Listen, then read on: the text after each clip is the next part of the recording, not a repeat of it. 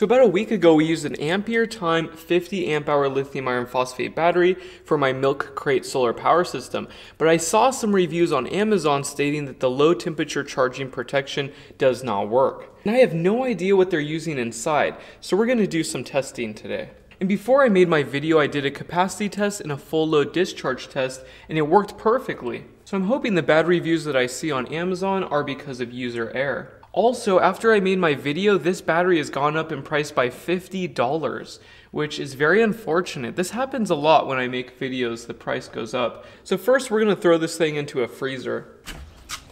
So it's been in here for 8 hours and it is still charging. That's not a good sign. Actually, I think this is a case for a valve regulated sealed lead acid. 1, 2, 3, 4, 5, 6. So that would be 6 2-volt cells for a 12-volt battery. Maybe the overpressure valves? I'm not sure.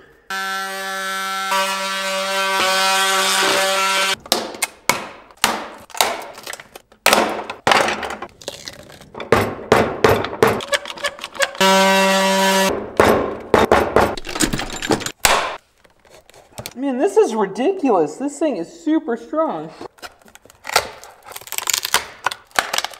And there's a temperature sensor on the cells. And the build quality is surprisingly good, especially for the price point of this pack. The cells are new, the balance cable is really nicely put together, the main conductors are in a sleeve, and this BMS did a good job for my high discharge rate test. So far it's actually a pretty nice battery. So I accidentally cut these balance cables when I was cutting the battery open, so I'm going to repair these real quick. These terminals are on here really good with some nice lock washers. This one was tightened down really good too. 3.3, 3.3, 3.3, 3.3. We're using high quality tin copper 8-gauge wire, which is total overkill for a 50 amp battery. Right now the balance cable is still disconnected, so let's see if we have voltage. We have a very small amount of voltage.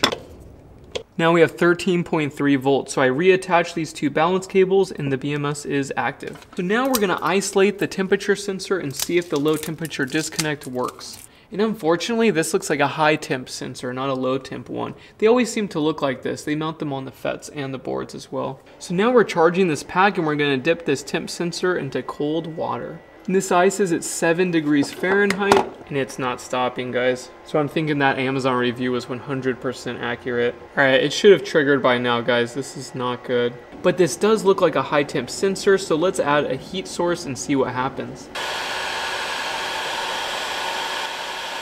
Oh, look at that. So this protects from high temperatures, but not low temperatures. All right, let's stick it back in the ice water and see what happens.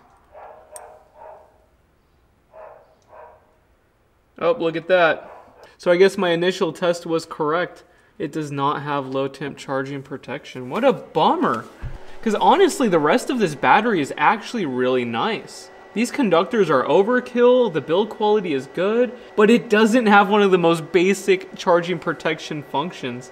That's unfortunate. I really wanted to recommend these batteries too. They are at a very good price on Amazon, but I guess I can't. But if you are absolutely certain that your battery will not be exposed to freezing cold temperatures, this battery is fine. But keep in mind that if you charge these batteries on a cold day even once, you will have permanent degradation. So keep that in mind. If you have an insulated, heated box where you can throw these into, I think that it will be okay, but yeah, what a bummer. Anyways, I hope you guys liked the quick video and I will talk to you later. Bye.